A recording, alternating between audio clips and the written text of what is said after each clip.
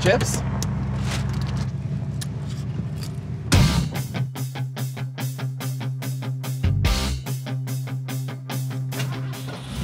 Bam, motherfucker!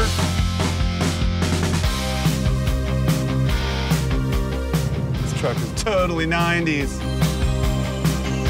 Come on, Playboy.com. So that's the coffee bean where David Bowie was signed. Right there. Yeah. Oh, shit. I always heard it was at that Jamba Juice up the street. You want to know how Pat Smear joined Nirvana? He was working at the SST Superstore, and Kurt walked in and... Right? Yep. The end. The rest is history. No, I remember Kurt saying, I found our second guitar player. We're like, wow, who? Pat Smear from the Germs. We were like, he's still alive? And this is a long time ago. I was supposed to be dead then? Fuck. Yeah. Whose idea was it to play Man Who Sold the World?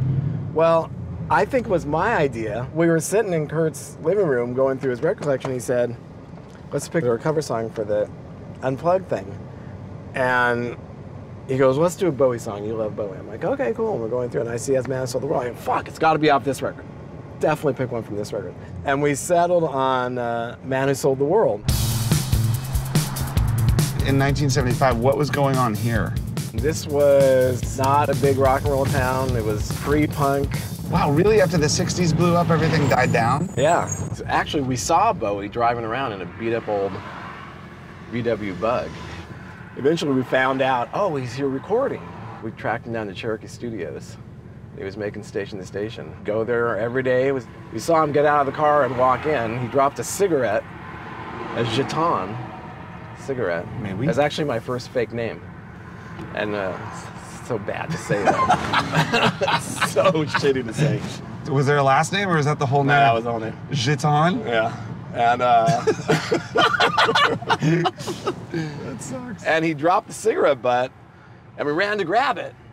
And Darby put it in a little tiny, like, vial thing and put it on a chain and wore it around his neck. Darby was already writing. He was writing lyrics, and so one day he did a bunch of writings, and he stuck it on the windshield of his car. On Bowie's car. Yeah. And got a fucking letter back, complimenting his writing and urging him to go on and do this. And that was kind of the idea of, like, what the fucking do, man? Pre-Germs? Yeah. Bowie wrote Darby a letter. Yeah. What? Yeah. Oh my God. Dear stalkers. Yeah, really. Well, we're gonna start with the Doheny house. What's the Doheny house? Bowie's house where he lived in 1975. Supposedly, Bowie lived off milk and peppers and cocaine. Should we do one of these? Gotta risk our fucking lives for this. And it doesn't even look like somewhere where someone will live, does it? Kind of looks like a mausoleum. Yeah. Not a lot of windows. Front door looks like a safe. Yeah, that's kind of a weird looking place. We were hanging out every day just a few blocks up the street at Joan Jett's house and dreaming of finding David Bowie somewhere. And you had no idea he was here? No. Wow. We got to drive by Joan Jett's house. I'm going to show you how close it was. Hello, Miss Joan. What's up, Joan? It's me and Pat. We're driving around Los Angeles, going to all of these old Bowie sites. We were just at the house on Doheny. Right by your old fucking house, dude. Wait, there's Joan's house right there. There's your house. The house is pink now, Joan. Oh my God. Well, now we're off to Rodney's English Disco, which happens to be Rodney's English Disco again. It's been closed down for decades. And now there's an art gallery there, and their current art installation is a recreation of Rodney's. Hi, Rodney. Good to see you. Hi. This is the original spot. Yes. Now, part of the reason I had all these records were because of you, obviously. Because we didn't know what this stuff was. The radio wasn't playing it. Well, other than your radio show. So it was on Valentine's Day. 1971, David Bowie sang on a waterbed. He'd sat cross-legged in his dress, playing a guitar, doing The Man Who Sold the World album in its entirety. And then he even did songs from Hunky Dory, which he hadn't even recorded yet. And that was his first LA performance, was in Paul Fegan's living room on his waterbed. Can you take us to all these places? You want to go to these places? Let's go to these places. I think this is it right here. First concert in Los Angeles, on a waterbed, in that house. Yep. In the living room. Was the waterbed always in the living room? Yeah. 70s, man.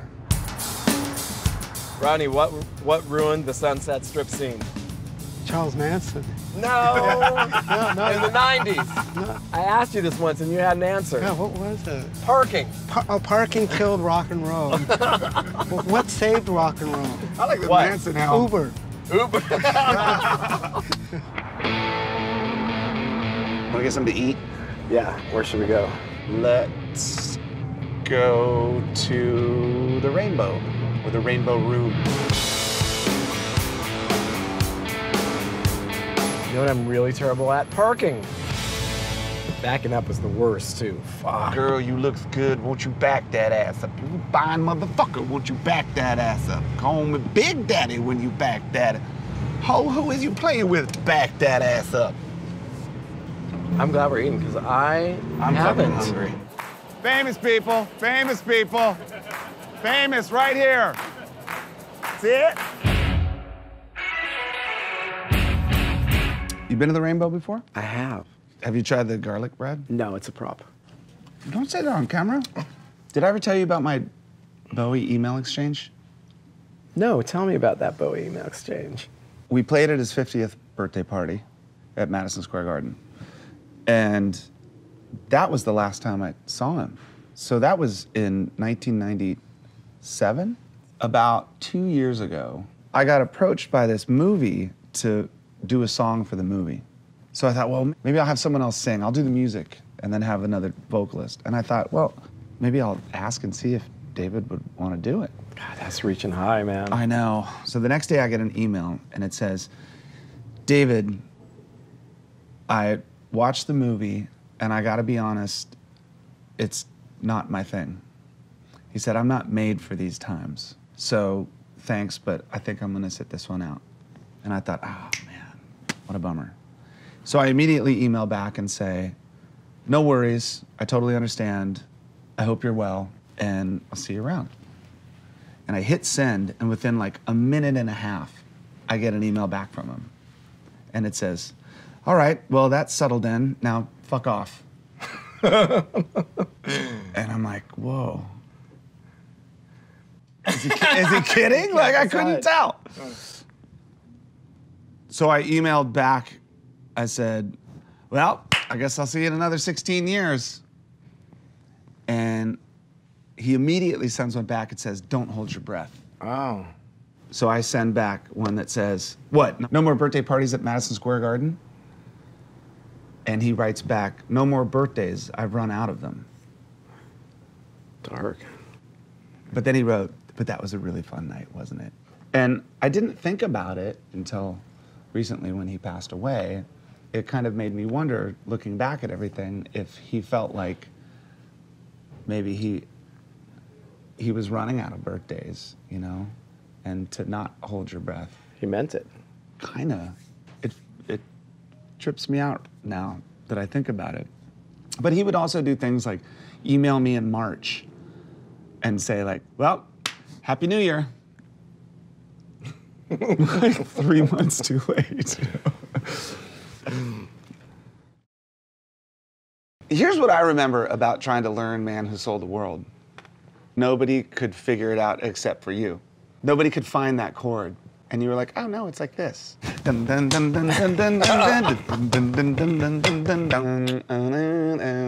Failures.